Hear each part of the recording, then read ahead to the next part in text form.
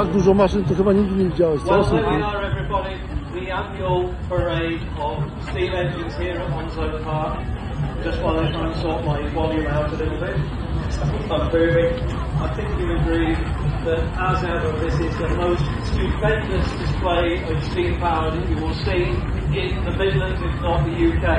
So, rather than read through the programme, I will do as I did last year, if you were here last year, and I'm going to walk around the arena and describe the engines that you can see as I talk about them. So rather than read through a programme and you think, what on earth is he talking about, I'm going to look at some of the engines as they park up around the arena. So we began our parade with the fantastic Showman's engines.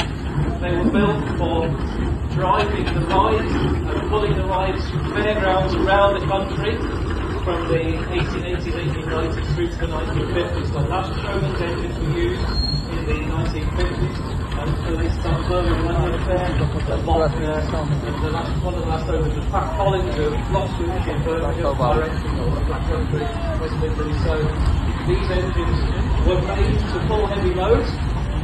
So they're big, powerful road locomotives, but they also have a thing on the front called a dynamo.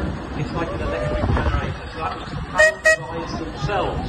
So it's a mobile generator as well, so the electricity is there. You'll see these engines, some of these engines later this afternoon, back outside the fairground, doing the job they were made to do. So that generator there makes electricity to power the rides, dodges, big wheels, all that sort of stuff, aeroplanes, skateboards. But it also provides electric lighting. Bear in mind, in the 19th century, early 20th century, electric light was something really exciting.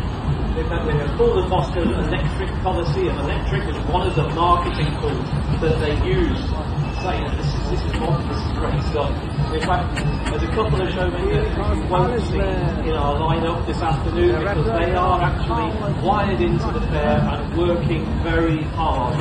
There's Raja, a little Burrell engine, like the Burrells of Thetford, and a Fowler called Repulse, which is a blue engine there at the back of one of the rides. They are both working as hard as they did the day that they were sent out to their owners.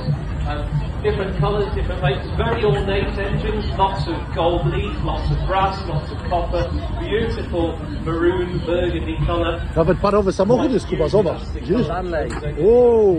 The Repulse is a blue engine. There is a story behind that. Go and ask the family who have it. But these are the absolute